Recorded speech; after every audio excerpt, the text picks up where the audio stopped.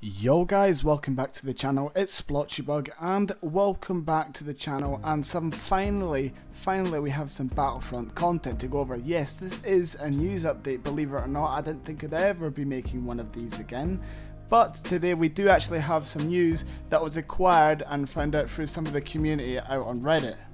Just before we get into that, as always, if you are new to the channel, be sure to drop a subscription and also turn on the notification bells to get notified anytime I go live or make videos such as these ones for future news or live streams. And if you're just as excited as I am, go ahead and drop a like and also drop a comment after watching this video what you guys think of some of the changes coming in within this next patch. And if you haven't already joined the Discord, there's a link in the description below, as well as links to all of my social medias where you can keep up to date with me and all the stuff I do in general and all the sort of content and news that I make throughout the week. But with all that said and done, let's get into this news. So yes guys, there is actually an update for Battlefront 2, at least not yet. There was, but now it has been revoked, so let me explain.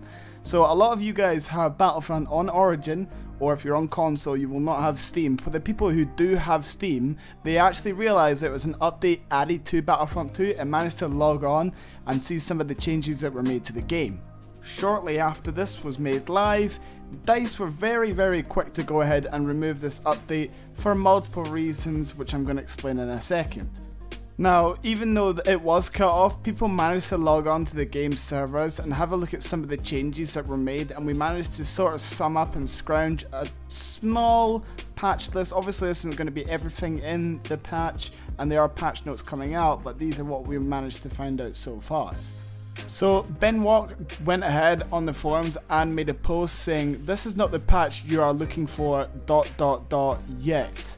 Sorry about that, should be fixed now." So basically what had happened is they pushed this update out on Steam, one, by accident and too early, and two, the reason why they revoked it so quickly was because they were actually hosting the old servers from the most previous patch to the one that they had on Origin. And Origin, the game on Origin has the most up-to-date servers, so people that were going on Steam couldn't actually go ahead and play in servers since there was no servers because they were backlogged and there were two different server sites. So that's why they revoked it, and they're now working on that and adding a couple of more things into the patch, which will then give us some patch notes for the update, which should be coming out pretty soon.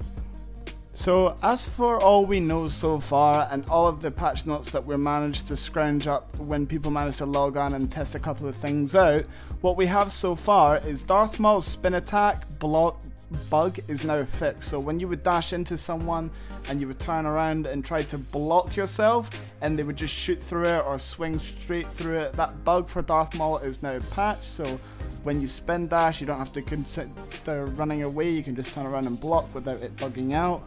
We have Grievous's claw rush can't hit the enemy more than 2 times. Finally, thank God, the community has been crying out for this change, and I'm so thankful that DICE have actually managed to go ahead and do this, so you cannot hit the same enemy more than twice. We also have Boba Fett's jetpack and UI file has been modified. The one that displays his jetpack ability and fuel is the 4th ability slot got updated. No idea what are the actual changes. Might be one change affecting both files. So we don't actually know what's going on with Boba Fett there, but we do know he's getting some jetpack changes. We have some campaign files for the MC85 VFX files were modified. Again, doesn't give us much context. And the old Origin logo has now also been removed and replaced with the new EA Play logo. So, like I said, we haven't managed to get a lot since they were revoked so quickly, but the two main ones to take out of that was that Darth Maul's spin attack bug is now fixed finally, and also the big one, Grievous's claw rush, which would basically just ruin H3V games as a whole. Heroes vs Villains, which is so difficult to play, at least for the Rebels, and it would basically kill a game off if you had a team with Grievous, Darth Vader, Boba Fett and Iden, for example. That is now changed, so you can only hit an enemy no more than 2 times.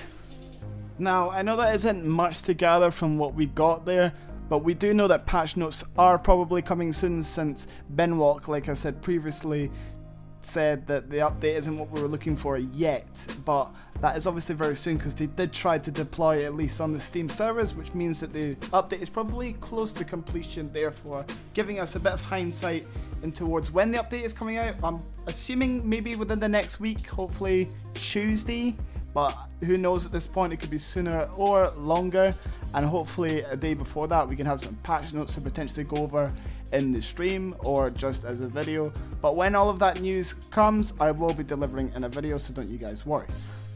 So that is going to be it for today's news update. If you're just as excited as I am for some of these game breaking bugs and just really stupidity that were added to the game from the last patch, the final patch that we're supposedly getting, but we're now getting another patch, go ahead and drop a like. That was long-winded.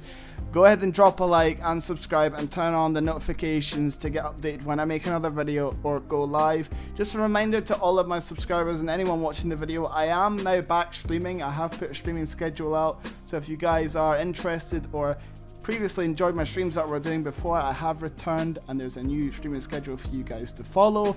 Thank you so much for watching the video. Hopefully you have subscribed and maybe even consider joining the Discord. I will see you guys next time for hopefully another news update and what is a successful patch. So thank you guys so much for watching, and I'll see you guys next time. Goodbye.